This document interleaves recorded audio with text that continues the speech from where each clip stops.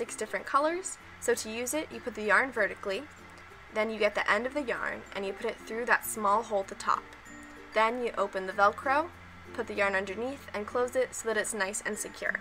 This is a great way to stay organized because there's no mess and no tangles that's involved with other methods of trying to stay organized. I use this for my 6 most frequently used colors. You can probably recognize them from a bunch of the videos that I've made that involve these colors.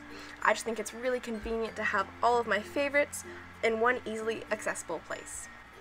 I normally use this while I'm filming, so all I have to do is undo the Velcro, pull the yarn, and start crocheting. Then I can easily pull the yarn as I'm crocheting, and I don't have to worry about a ball of yarn rolling around the floor and making a big mess. Then on this next side is a zipper pocket, and I store lots of different things, mostly needles and crochet hooks. Those are the 3 crochet hooks that I use frequently, but not as frequently as the 5mm. And I have plastic sewing needles, metal sewing needles, and then I also store other random things that are in kits and things like that I can use if I need to. Then I zip that up and we'll move on to the next side. Here there's a large zipper compartment where I can store up to 9 different colors of yarn.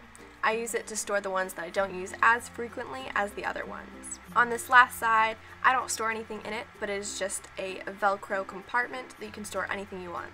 Then on the sides there are 2 holes and there used to be a strap, but I lost it, so you can carry this around with you if you like. I keep both of these first 2 things on the side of my closet on the floor so I can easily put them in and take them out without a lot of hassle. Number 3 is this